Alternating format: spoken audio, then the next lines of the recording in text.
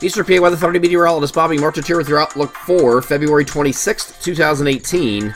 For your Monday, still have this frontal boundary that's going to be off to our southeast. We're going to start off with some morning clouds. For the interior, it's going to be less of a time that you see those clouds decrease, but further southeast, they're going to hold on a little bit longer. So we're clearing today from northwest to southeast, and then skies will gradually become mostly sunny as high pressure builds in, and this front continues off to the south. Now, this is not a cold front with a big push of cold air behind it. We don't have that at all. In fact, we're going to be mild over the next couple days, but we do have the opportunity to dry out Monday through Wednesday, and then we have another late week system. It's going to present some serious headaches for us, it looks like, and that we'll be dealing with on Thursday and Friday, it looks like, from this week. So moving ahead forward from this point, we have this high pressure moving in, and you can see that here overnight tonight, and so we'll become mostly sunny later today, mostly clear overnight, and that settles right over top of the region on Thursday. So we're mostly sunny on Tuesday, mostly sunny on Tuesday, but we're going to remain mild for this next couple of days. Temperatures in the 50s,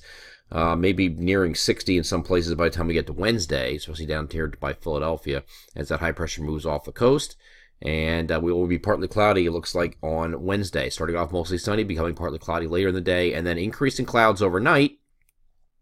And then we have this system on Thursday that's going to be moving in, that's going to bring showers to the region. And this is late Wednesday night. Some showers are already starting to break out. Showers are going to be continuing during the day here on Thursday. Now, what this is going to be doing is you're going to have a primary system, strong primary system, cutting to our west. And everywhere, no matter what, is going to start off as rain with this system. We know that. All right. This system is going to be forced to redevelop to a secondary area low pressure somewhere along in the mid-Atlantic here, or over the Delmarva, and it's going to go up like this, just south of Long Island, it looks like, and continue up to the north. And that's because in response to a blocking pattern that's over the top here. There's a block up here where it can't go anywhere, so it's forced to redevelop while that strong block is in place. And when that happens, this secondary will be allowed to take over as the new primary and will likely rapidly deepen. Now, this is a concern, not so much from the snow aspect of things, because I know everybody's worried about snow and how much snow we're going to get. While the models are trending away from that more recently over the weekend, the runs over the weekend have been trending away from the snow idea, but that does not mean the snow cannot happen with this.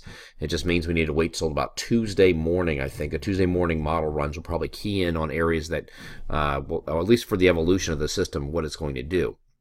And that's because those pieces that are responsible for the system or making the system up will not come fully on shore. One of those pieces will come on shore today. The next one will be on Tuesday morning. So we'll be able to see a better evolution on the model guidance of what's going to happen. But the idea here is that this transfers to a system offshore, and that wraps up just south of Long Island here.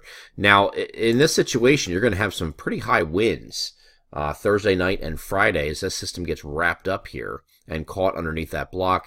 You could also have some dynamically induced cooling because there's an upper level low present. So some parts of New England and maybe northern Pennsylvania, especially the areas of elevation, could get into a rain to snow situation, and that real thick, heavy, pasty type snow that you'd be dealing with this. So we're going to have to watch that closely. That is uncertain if that happens yet. We have to wait and see how that works out. And this is not something that, well, if it tracks further south, that more areas are getting snow further southeast. This is not that kind of system. This kind of system involves drawing cold air from the upper levels and bringing it down to the surface. That's what dynamic cooling is, and that upper level low that is present will help to provide that. But it's going to you need a really deepened system offshore here in order for that to happen. So we're going to see how this evolves and see if that does in fact take place. And you can see this doesn't really move much by Friday morning, but you can see these ice bars so close together. This is indicating a very windy Friday morning, at least. Maybe most of Friday looks like it's going to be pretty windy also. And you see this rapidly deepening low offshore that is allowing those winds to really increase up here in New England. So I think that's going to be your biggest impact. Going to be the winds, the heavy rain that's involved with this, the coastal flooding, beach erosion. This is so close to the coast where the center of low pressure is, at least in this image. So hopefully this is not the case and the models start trending away from this idea. This could propose some issues along the New Jersey and Delaware coastlines especially. But you can see there's no cold here. The cold's still up north, so any cold that comes into the system or any snow would have to be dynamically induced and where the heaviest precipitation is. And if you can draw that heavy precipitation down from, or the cold from the upper levels in order to change that from rain to snow, that still has to be worked out, and whether or not we're going to see that in our area or not, we don't know that yet. Okay, so just follow us for the next couple of days. We'll get a better idea in the coming days of what's going to end up happening. But then as this system does slowly pull away here Friday night and Saturday, still going to be windy here straight through Saturday morning, it looks like, according to this model anyway. And winds will start to diminish, and we're going to have a nice weekend, it looks like. So Saturday and Sunday should be dry, but with diminishing winds after that windy start Saturday morning. So we're just going to, again, just focus on this system here at the end of the week.